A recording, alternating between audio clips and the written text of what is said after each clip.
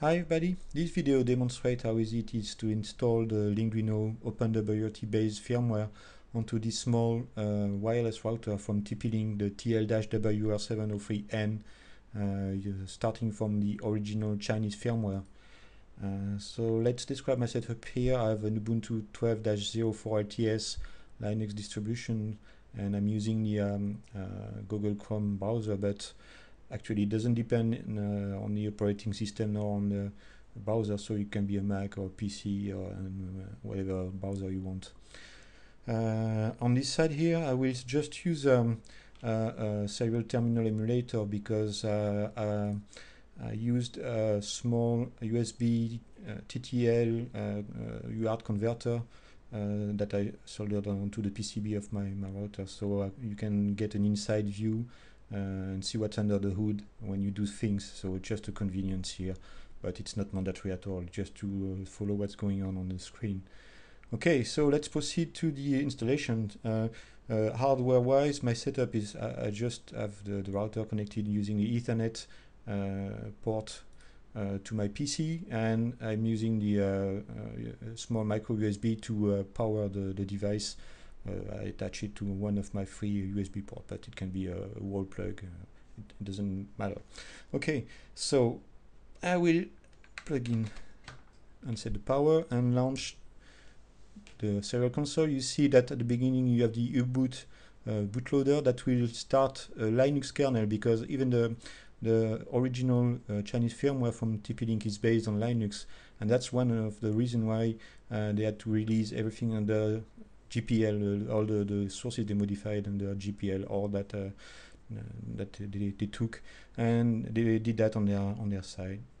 Okay, so at one point you see the router will set up both a wired Ethernet connection with the DHCP server, and also an access point, a wireless access point with this SSID, TP-Link _, and these are the 6 last digits from the MAC address that is written onto a small label on the back of the router. On this small label you also have the IP address to use to connect to the web interface, and the user login and password. So you have all information, everything that is not in Chinese on this label is very important. Okay, so and you can see externally, if you don't have a console, you can see that the router is ready to accept things because the LED is flashing slowly. So let's connect to it using a DHCP Ethernet. Okay, and as mentioned onto the label, I have to connect to the 192.168.1.1, and I'm prompted with a username and password that is also written on this small label, which is admin and admin. And you get access to a Chinese only web interface. It's possible to change that if you patch the firmware, but we are not interested in that. We just want to replace it. So let's go directly to the place where you can change, upgrade the firmware. So that's the last item in the left menu, which is datetime config rpm.htm, and we are interested in the third sub-menu, which is software upgrade rpm.htm. And here you have like a fake dialog box with a file browser, a text field with a browsing button. And what we are interested in is this one, which is the OpenWrt-AR71XX-LinkDuino-TL-WR703N-V1-fs-factory.bin. This is the factory and not the upgrade, because we are upgrading from the factory firmware, so that's the one we need. And this is just an OpenWrt. That's the architecture, which is an Atheros 71XX chip. And LinkDuino, it's a target, that's the name of my distribution, and TL-WR703N-V1, that's the hardware, and SquashFS here is the file system we are using for writing data onto the flash memory. Okay, so that's this one.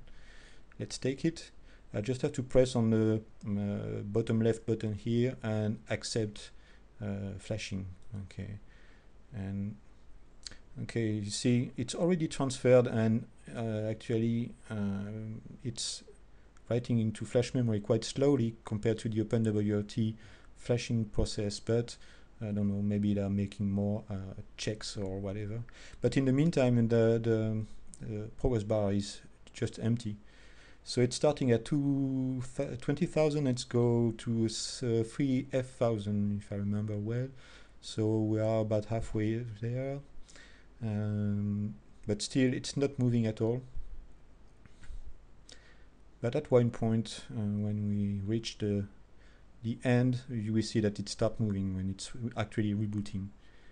Okay. We still have some blocks to go. So that's one thing why the console is interesting, but it's not mandatory. You just have to wait. And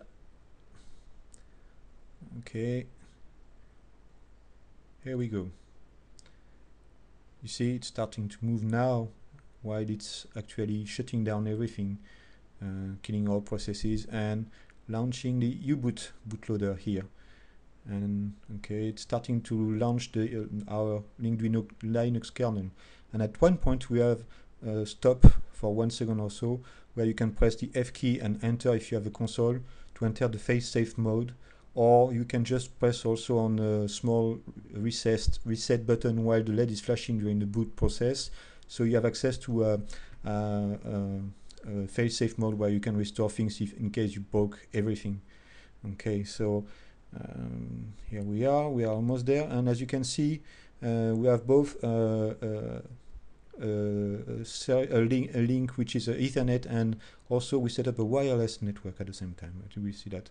Okay, that's finished here, and as we set the LinkDuino to exactly the same address at the end of the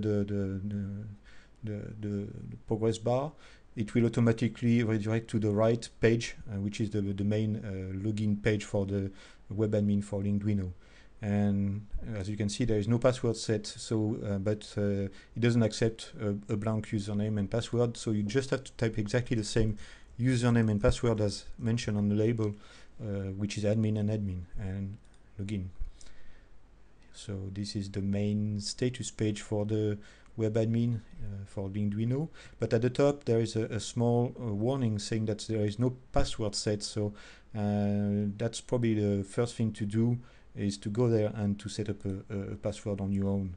So you just have to type in twice the same one. There are some checks for that. Okay, and go down, scroll down, and save and apply. Okay, so you see that's dynamic, it's changing, and okay, the password is set, and now the warning at the top is changed to there is no network defined. So that's the second step that you should perform while installing the router. So let's go there directly. It's like a guided installation. So you see there's already a running one wireless network, because you can access the LinkDuino by default both from Ethernet and wireless. But let's join my home network. So I scan for all the available networks. And okay, this is the first one here. So I'd say just join. You have web or WP, it doesn't matter. This one is web, so I know it's bad, but okay. And while you don't have the right number of characters, the dots are red and they turn black when it's okay. You don't have to change anything here and just say submit. And you can tweak a little bit the things, like you can adapt the radio channels used depending on, based on your country regulations. So for me it's fine, so I just changed that. That's not mandatory, but I recommend to do that, and save and apply. And here you see that there are things changing, like the channels changed a little bit.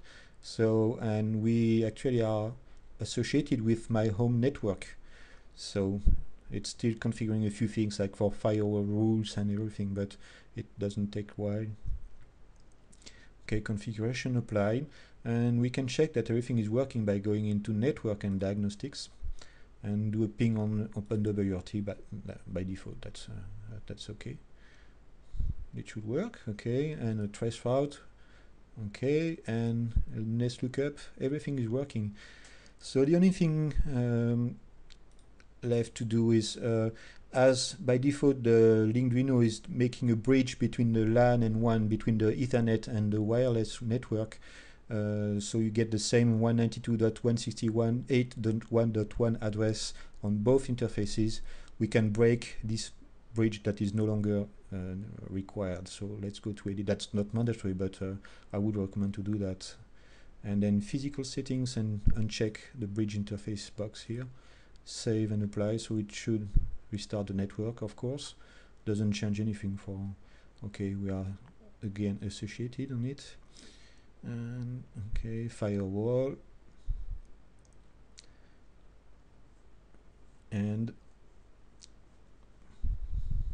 here we go. Last thing to do is to go into system, and we will change the host name to something. This is the host name here. It can be anything, but okay, let's change it to this, and set the time zone. So as in France, it's in Europe, and Paris, and save and apply. All right, you have the right time here, and it's dynamic, as you can see, and we are all set. And here we have the LinkDuino banner, and the router is set up correctly and ready to go. So this video was demonstrating how to install the LinkDuino OpenWrt-based firmware on the TL-WR703 wireless router from TP-Link, starting from the original Chinese firmware. Okay, I hope you enjoyed it. Bye.